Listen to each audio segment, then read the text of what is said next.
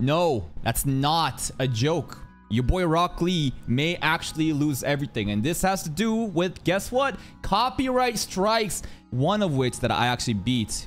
We actually, a lot of content creators right now in the anime reaction space are getting clapped for like Jellyfish Cancel in the Night, Shangri-La Frontier. I got hit back in the day with Ragnar Crimson and Akiba Maid War. But there's basically a new set of strikes going out. Bro has made a video on his different channels though to talk about it because he can't post on his main channel anymore. That's what happens when you get 3 strikes. Let's see what he has to say. Hey, what's going on, everybody? If you guys haven't heard, the main Your Boy Rock Lee channel has gotten 3 copyright strikes over the anime series Shangri-La Frontiers. And you know what the most fucked up thing is? If there's just 1 strike, at least you can still upload, you can counter appeal and continue to make content without your YouTube channel just like dropping off the algorithm, right? Basically, your viewership are going to continue because you're able to upload videos. But sometimes these copyright strikers are so fucking sinister, they intentionally send out 3 fucking strikes in one go. And the most fucked up thing is, they can decide to include all of the videos they're striking in 1 strike. They can do like a bat strike. But they're so fucking sinister that they intentionally hit sometimes 3 in a row while encompassing all the videos when, it could have just been 1 strike. There is no like genuine level of like, oh, contesting fair use or whatnot. They're just here to fucking abuse the YouTube copyright system that we all know about. It's so stupid. Wild, because that's actually a series I bought the manga for, right? Yeah. So I could talk to you guys about the impact that reaction channels have to the community. I got a lot to fucking say about that. Bro literally bought merch of Shangri-La Frontier. Bro is spreading awareness of this show on his platform where he gets hundreds of thousands of millions of views, right? And then what does he get for doing free advertisement for fucking Shangri-La? He gets clapped by these fucking random corporate boomers that live in Japan that are so fucking outdated with the copyright law, that are so fucking outdated with how modern day advertising work. We are literally doing free advertisement, driving potential users to buy your product, but it's like, nah, fuck you. We're gonna clap your ass. And some people are gonna say, no, reaction channel just steal from the producers.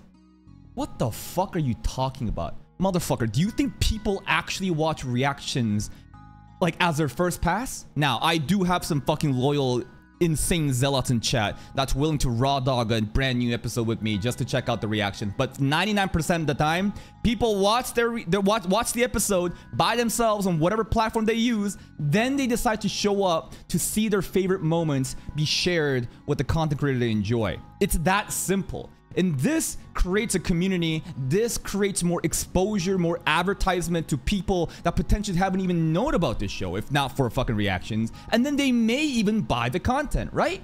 This is how it should work. But these fucking corporate execs in Japan, they have no fucking clue. They're just following the old fucking testament, wrote God knows how long ago. It's on a fucking slab of rock, and they don't even question it. They just say, obey the law.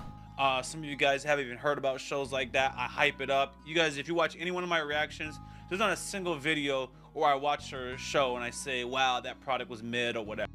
I call every fucking show mid.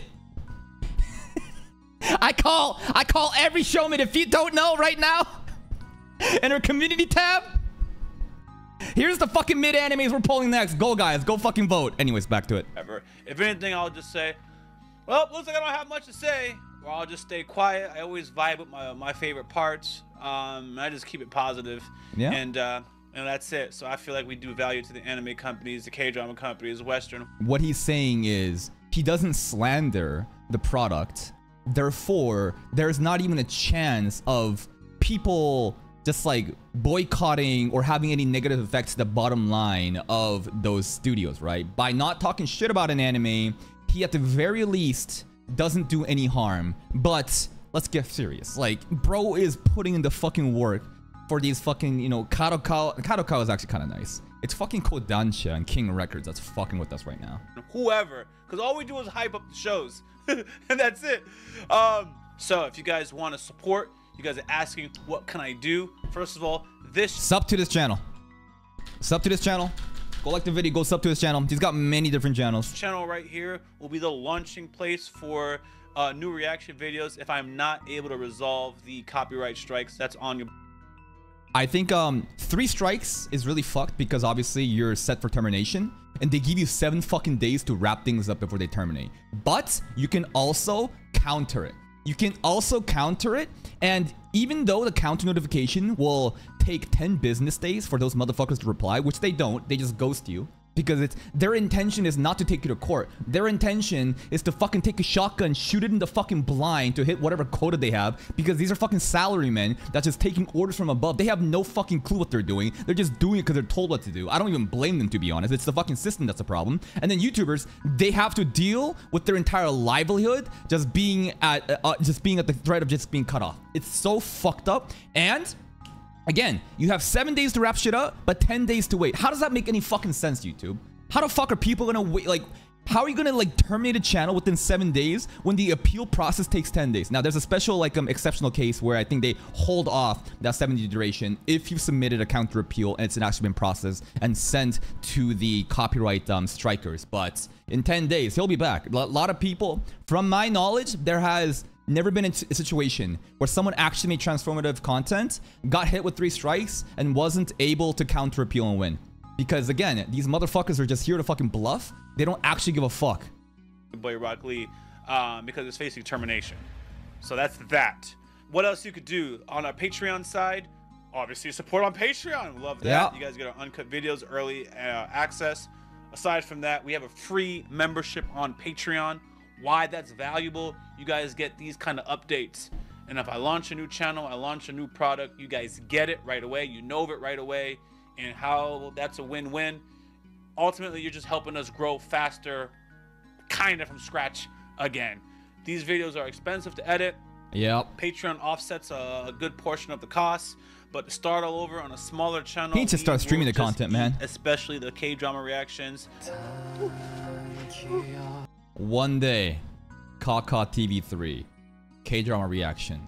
Discount BTS member reacts to Korean drama name insert for the first time. I think that would fucking bang. I just don't have time for that though. Definitely will eat on anime. Definitely will eat on the Western live actions. So if you guys, A, join the Patreon free so you guys get these notifications. B, when I start posting on a new channel, this channel, right? Yeah. And you guys support it right away, we grow in the algorithm faster and you help us offset the costs so that we can continue this operation without any disruption. And this is another fucked up thing. The channel being terminated is fucked, absolutely. But at the very least, if you have a case that you can appeal against because your content is transformative, you just gotta wait 10 days. Then you'll be back in it. But during those 10 days, no uploads. Do you understand what that does to a fucking YouTube algorithm? Think of it like this. Every day, YouTubers have a certain number to meet. And think of the number as a height of a fire. Every fucking day, I'm monitoring my analytics so that I can keep the fire going and hit this metric so that if I can be consistent with this, then I can grow more on the YouTube side.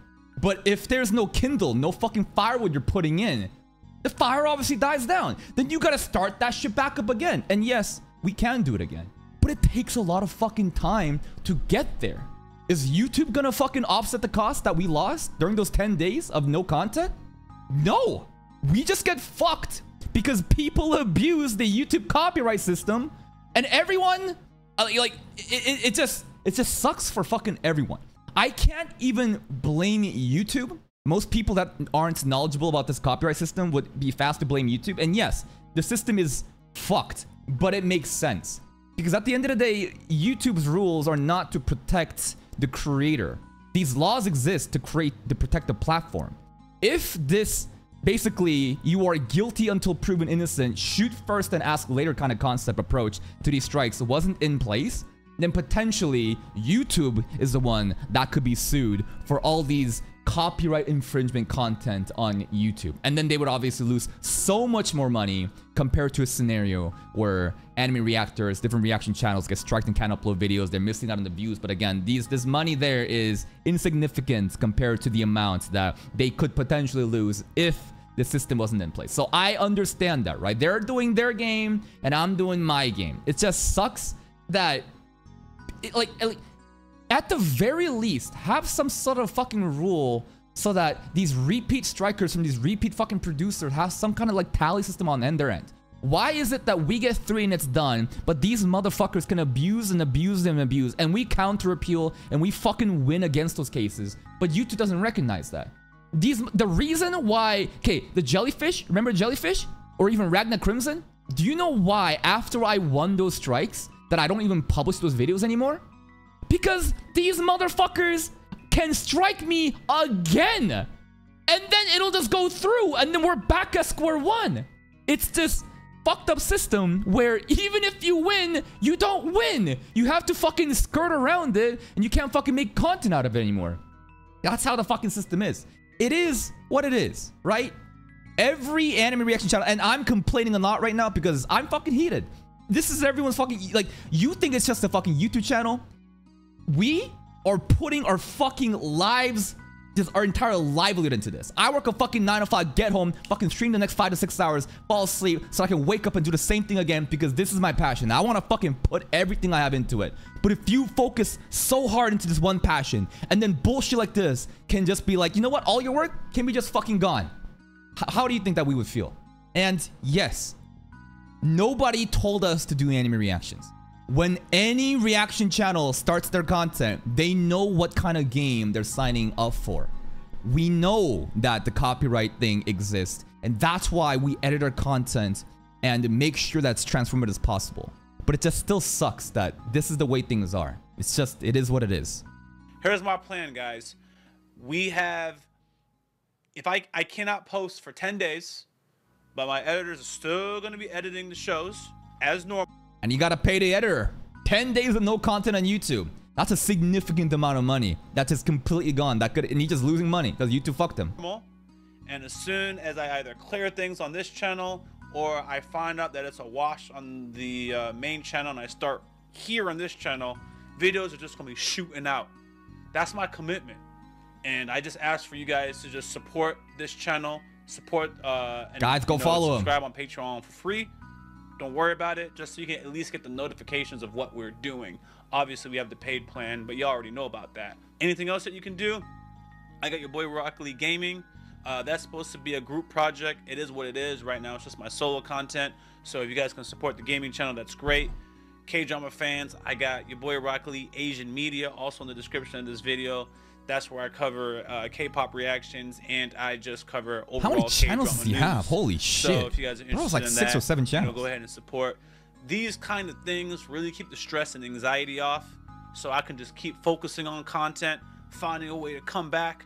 That's another thing. Do you know what it feels like having a copyright strike and having to fucking pump out content?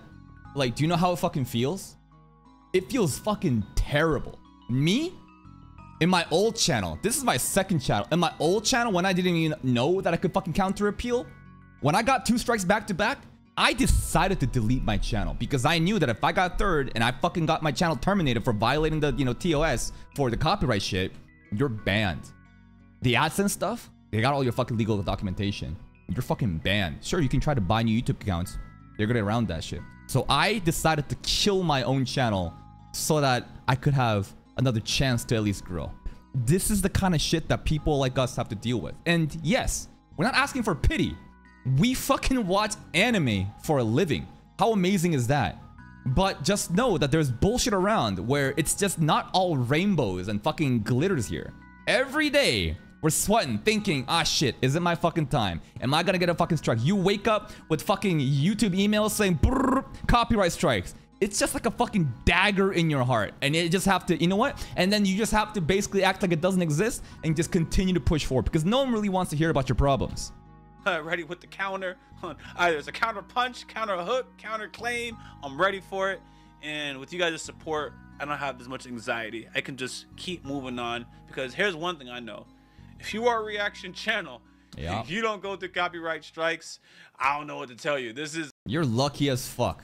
If you're a reaction channel, it's not if you'll get a copyright strike. It's when. Everybody has to go through it. A staple in the business. It just is what it is. There's people that don't treat us fair. There's people that don't treat fair use fair. There's people that don't even agree on fair use.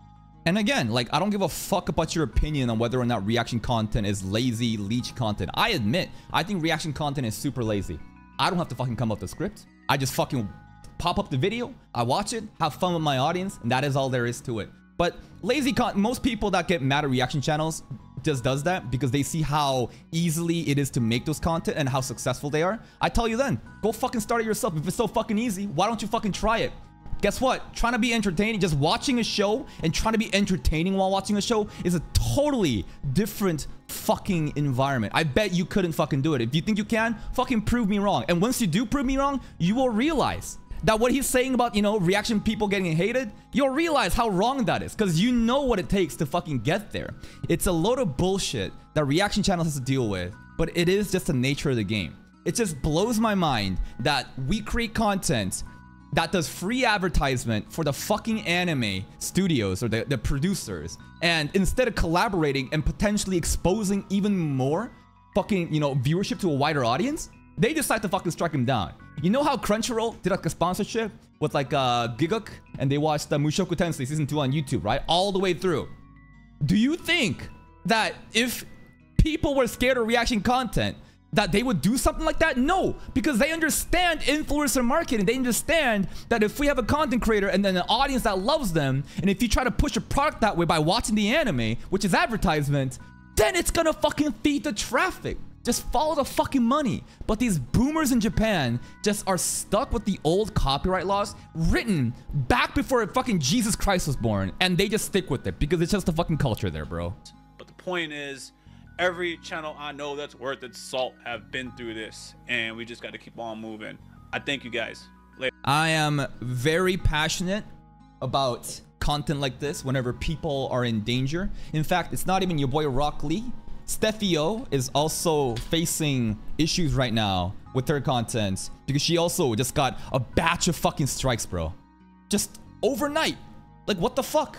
What the fuck? Over some bullshit sign of affection and jellyfish? It's a bunch of bullshit. But guys, the best thing you can do, go to their channel, go to Steffi's, you know, go to Rock Lee's. Go give them a little bit of support. They watch a lot of anime content too. Maybe you'll enjoy it. And I always want to cover content like this, and I always want to put a fucking spotlight on people that could be struggling. Rock Lee, he doesn't really need my support. Like, let's be real. I'm a nobody, right? But there are other small creators that could be facing copyright strikes. They don't even know how to resolve it. They don't even know they could resolve it. And I just don't want them to be going down the same path as me, where I had to fucking delete my own channel out of just because I just didn't have the knowledge. You should always counter appeal, assuming that your content is indeed transformative. And if you have grounds to stand against that, I think that fair use stands up in court.